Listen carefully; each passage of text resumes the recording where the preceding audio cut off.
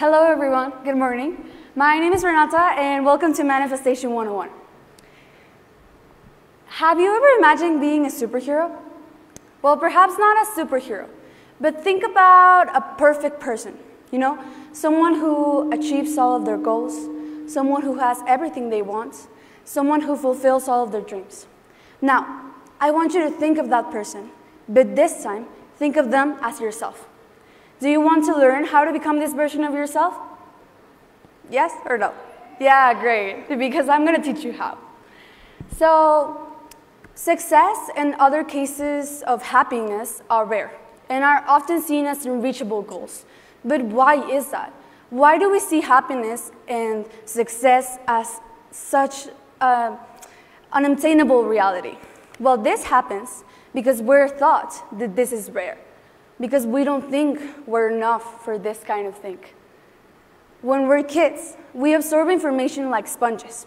So all of those thoughts of negativity, pessimism, and all of those times they tell us that we are not enough for something, that we cannot do something, they get engraved in our brains, like water to a sponge. So we think, and we live all of our lives, since we're kids, which is so sad, thinking that we are not enough, thinking that we cannot do things, thinking that maybe happiness is not something that everyone can have.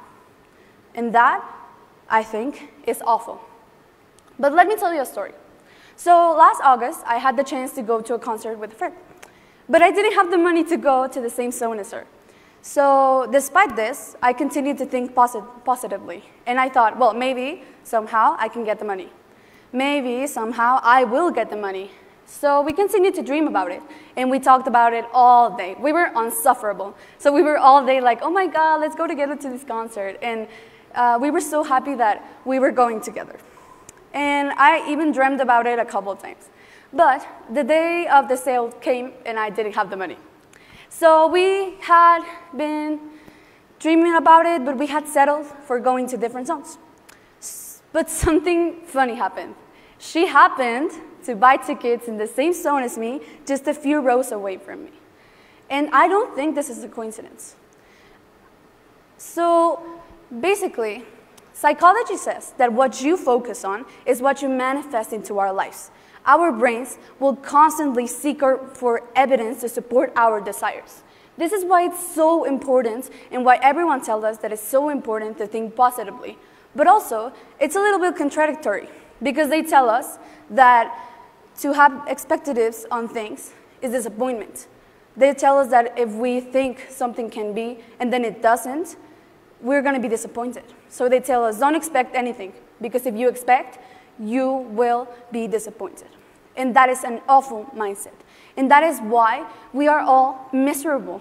That is why we don't long for something. We don't dream for things, because we are told we shouldn't. We are told that if we do, we are going to get disappointed. Well, I don't think this is true. I don't think this is why or how we should see life. So, think of a lemon. Does your mouth start to salivate somehow? Think of a bag of chips with hot sauce. Does your mouth start to salivate? Or has that happened to anyone when you think of a lemon?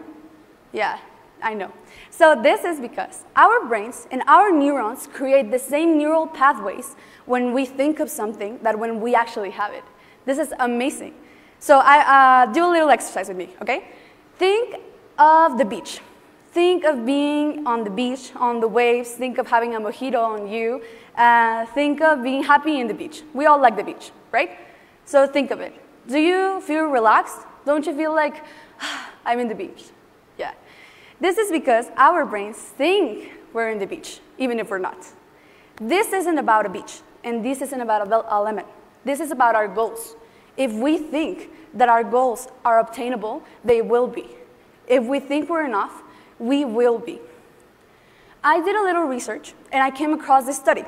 It was done by Harvard psychologist Ellen Langer, and it's called the counterclockwise study. So Ellen reunited a group of men in their late 60s and 70s. And she put them in a space made to look like they were in the 50s. So as they were 20, right?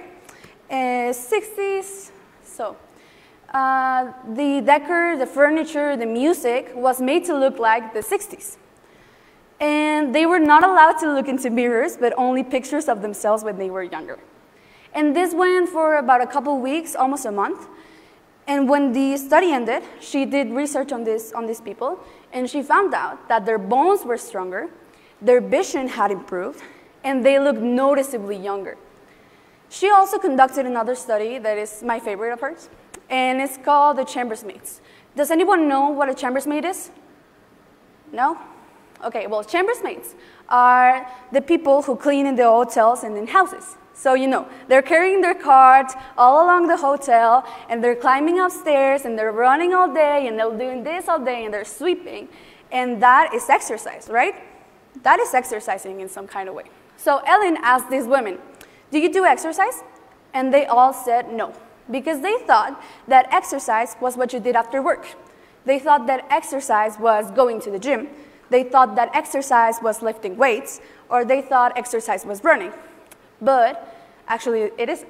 It isn't just that. So she told half of these women that their work was exercise, that they were exercising while they were working, and she didn't tell the other woman that. So she took a closer look on them for a couple of weeks, and after the study ended, she found out that the women who thought they were doing exercise while they were working had lost weight, had went down a couple of sizes, had lost body fat, and were now more resistant to cardio. Why do I think this is so important? Well, it's because we all have the power to be extraordinary. Our mind and our body are often seen as separate units. We think that the mind wants something and the body wants something else. That is something that we commonly say. But this is not true. The mind and the body are the same, and we have the power over them. We have the power over our own brains, and we can tell it what we want to be, what we are, and who we want to become. So if we just change all of that they told us as kids, if we change that focus, if we change that perspective, if we told ourselves that we were enough, that we are capable of doing everything we want, we would be. I assure you we would. This example of the lemon wasn't just for fun. It was because mental imagery is also used as a technique of manifestation, and it's called visualization. So I would like for all of you to do a little exercise with me. We're going to do a little meditation. So if you all could close your eyes for a minute and don't open them until I tell you to do so, okay? So we're going to close our eyes, and you're going to breathe in with me. I'm going to guide you through this, okay? So we're going to breathe in. Breathe in, then hold it, and then breathe out. Feel yourself sinking in the chair. Continue to breathe in, to hold it, and then breathe out again. All of those thoughts that you're having right now, send them away for a minute. Right now, we're focused on this. So I want you to breathe in with me again. Hold it, and then breathe out. Okay, don't open your eyes, but listen to me. Have you ever seen that Harry Potter movie where they sit in front of a mirror and they see themselves as who they want to become? You know, when Ron sees himself with the Quidditch cup and Harry sees himself with his parents? Well, I want you to do that, but with yourselves. So with your eyes closed, still breathing and relaxed, picture yourself in a mirror. But yourself, I mean the person who you want to become, the person who achieves their goals. I want you to see yourself, but as someone who has everything they want. If you want better grades, see yourself holding an exam that has a 10 on it. If you want money, then maybe see yourself with the money and a new car, maybe. If you want to be happier, see yourself as someone happier. Now, hold out your hand to that person that is in front of you and feel it become yourself. And send away all of those thoughts. Send away all those things that they told you about how you cannot be that person, about how you are not enough. Send them away. And say thank you to yourself, because I didn't do anything. You have the power in you already. You all have the power in you to be extraordinary if you let yourselves be. Thank you so much for listening to me. You can now open your eyes. Thank you so much for your attention.